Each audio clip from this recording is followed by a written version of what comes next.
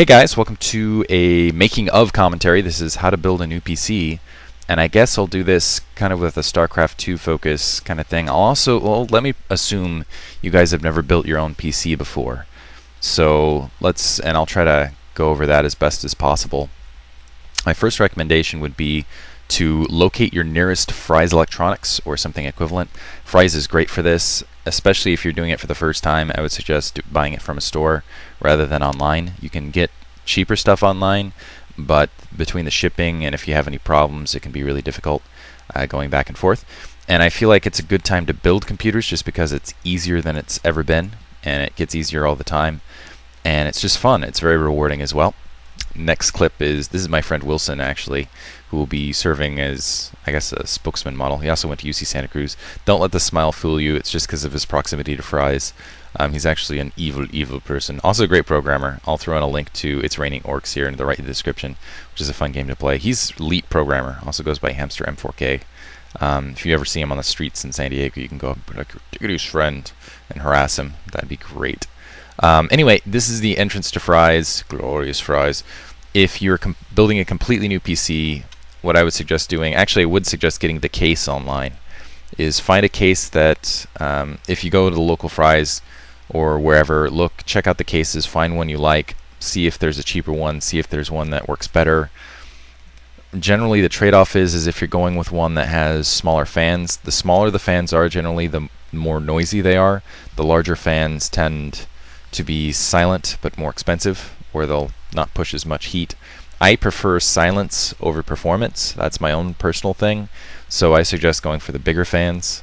Just makes nicer cases. The case I actually have has these smaller 80mm fans on them, but they're actually decently quiet just because of the way they're positioned and things. They've got a Praetorian case, which is very nice. The first component, which is key to your computer, actually your hard drive is pretty interchangeable, your monitor pretty interchangeable, but the core component you really want to worry about is the motherboard. The motherboard is really pretty vital, and usually what I look for rather than performance, because performance doesn't really vary a ton between motherboards within a single generation. You might get, especially for gamers, you might get 1 or 2 more frames per second, but ultimately what you're looking for is reliability and ease of use, and I feel like this Asus P60 is a very good board for that. I usually say go for the brands you trust, and the brands I trust are usually Gigabyte, Asus, and before it went out of business, Abit.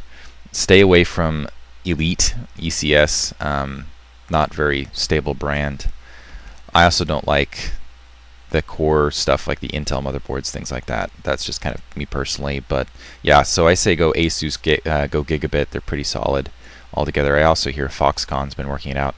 Anyway, so go to Fry's the first day. I'm like, oh sweet, Asus motherboard, and then fail.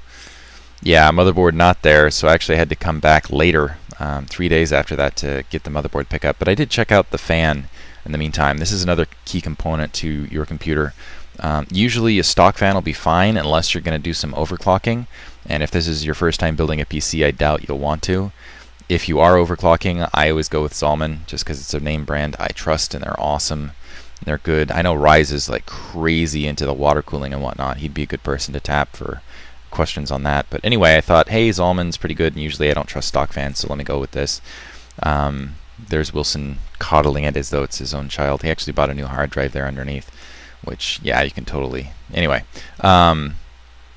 be sure whenever you're buying things, by the way, that you want to make sure that you're getting everything all in the same generation. This stuff is all for like the iCore 7.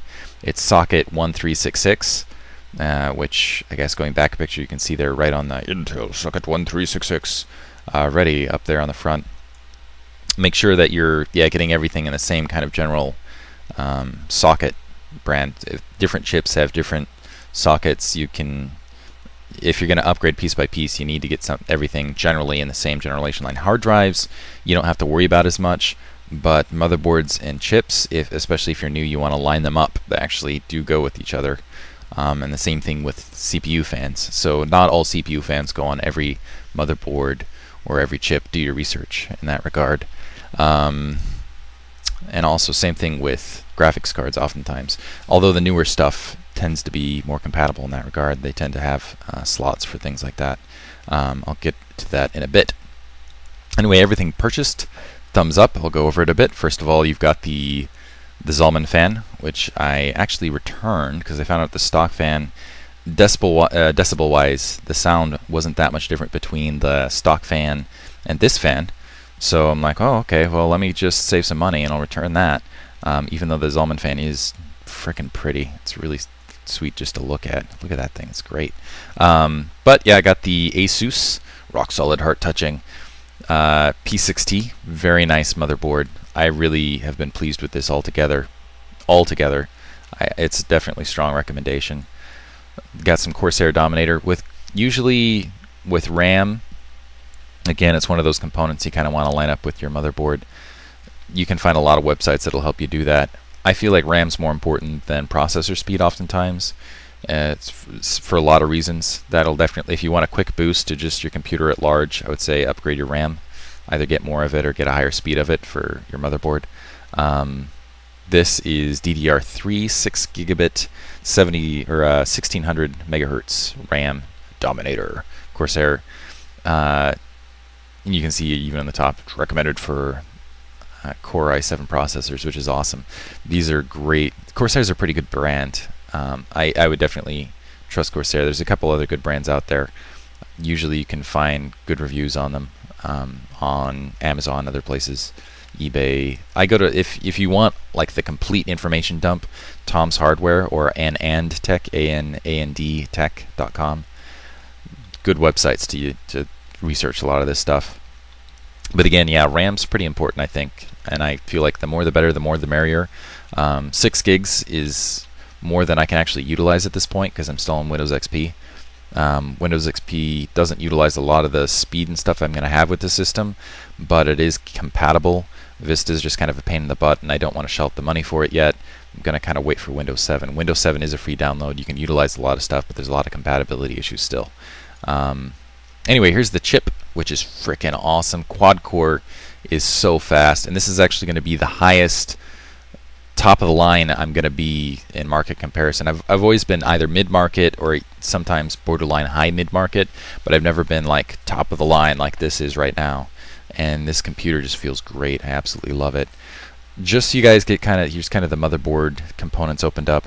Those things up top, those red things, those are SATA cables.